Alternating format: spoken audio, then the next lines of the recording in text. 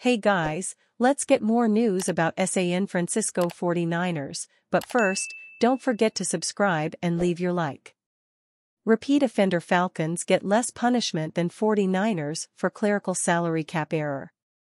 When pointing out that, if the Patriots had done what the Falcons had done, the Patriots would have suffered a far greater punishment, some will respond by saying the Patriots are repeat offenders. Well, the Falcons are, too.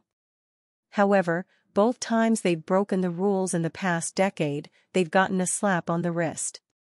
In 2015, they lost only a 2016 fifth-round pick for getting caught using fake crowd noise at home games. They also were fined $350,000, and Rich McKay was suspended from the competition committee for 3 months. This time around, it was a 2025 fifth-round pick and a $250,000 fine, along with a $50,000 fine for GM Terry Fontenot, for tampering with 3 different players during the 52-hour negotiation window. Meanwhile, the 49ers had a clerical error in their salary cap accounting. And they suffered a greater punishment than either of Atlanta's infractions.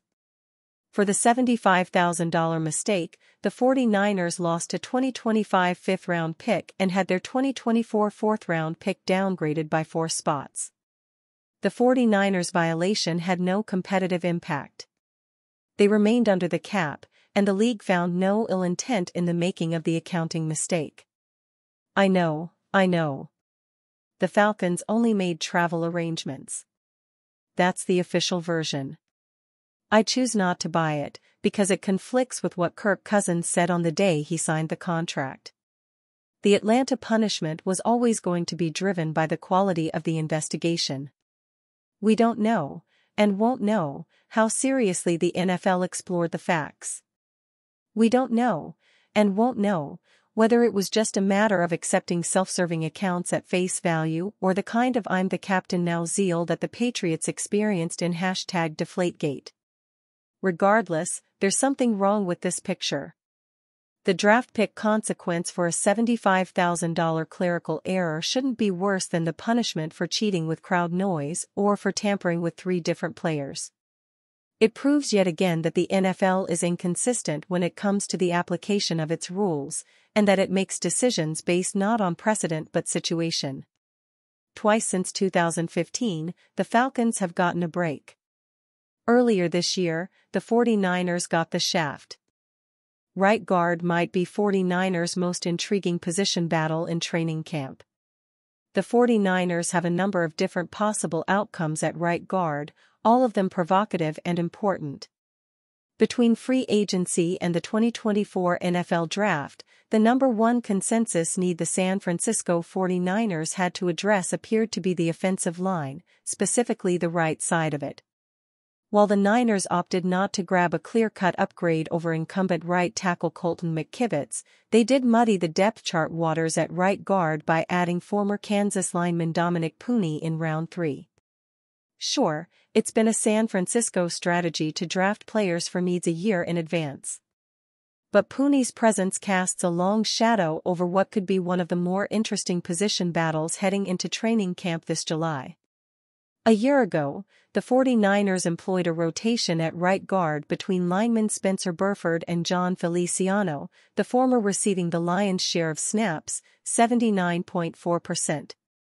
That said, Burford was also primarily responsible for some key missed blocks in the overtime Super Bowl loss to the Kansas City Chiefs, which drew some rather shocking ire from Feliciano in the immediate aftermath.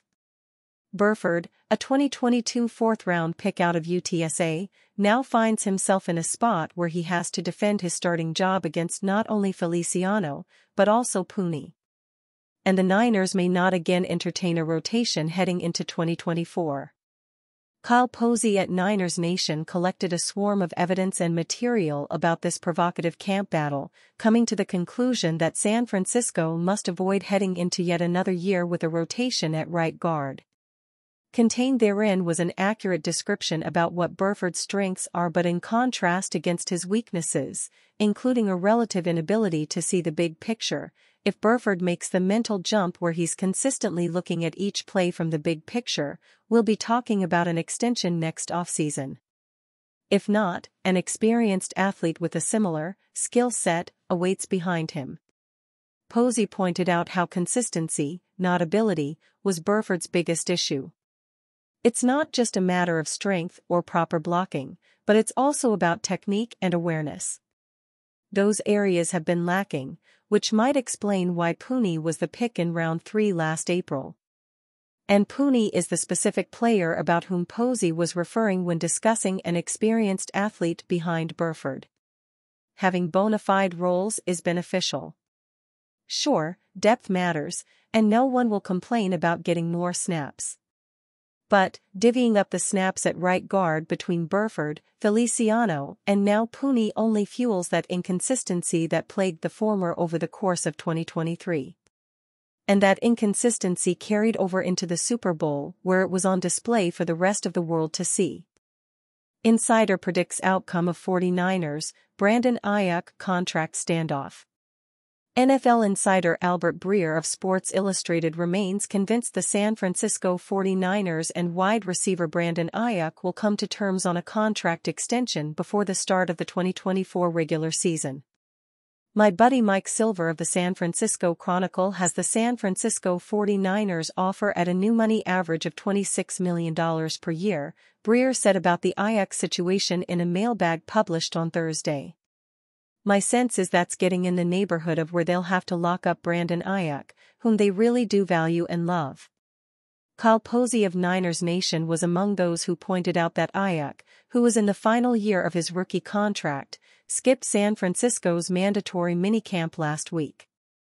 According to Posey, 49ers insider Matt Barrows of The Athletic said at the time that there's no indication that the 49ers will forgive Aiyuk for absences as it pertains to fining the 26-year-old for skipping the mandatory sessions. That could change, however, if the two sides ink an agreement sooner rather than later. I think the final number, if I had to guess, will wind up being $29 million per year, which would put Aiyuk past the Miami Dolphins' Jalen Waddle and Detroit Lions' Amon-Ra St. Brown, and still behind the Minnesota Vikings' Justin Jefferson by quite a bit, which would be understandable, Breer continued. Per ESPN stats, Aiyuk finished the first regular season that featured quarterback Brock Purdy as a Week 1 starter with team bests of 75 receptions, 105 targets, and 1,342 receiving yards. Aiyuk shared the team lead of 7 touchdown catches with 2 others. The interesting thing from there would be how the Niners react when calls start coming in on Deebo Samuel, Breer concluded. 49ers general manager John Lynch suggested throughout the spring that he will hold on to Aiyuk and Samuel through this fall as the 49ers attempt to claim the title that has eluded them during a run that's included a pair of Super Bowl losses and 2 conference championship defeats. Samuel is signed through the 2025 season but could become a trade target in part because Lynch knows he's going to have to pay Purdy as soon as next offseason. DraftKings Sportsbook routinely lists the 49ers as the betting favorites, plus 250 as of Thursday afternoon, to represent the NFC in Super Bowl 59. On paper, San Francisco may have the goods to achieve such a goal with or without Samuel on the roster. And you fan? What do you think of the situation of Brandon Aiyuk? Leave your opinion in the comments.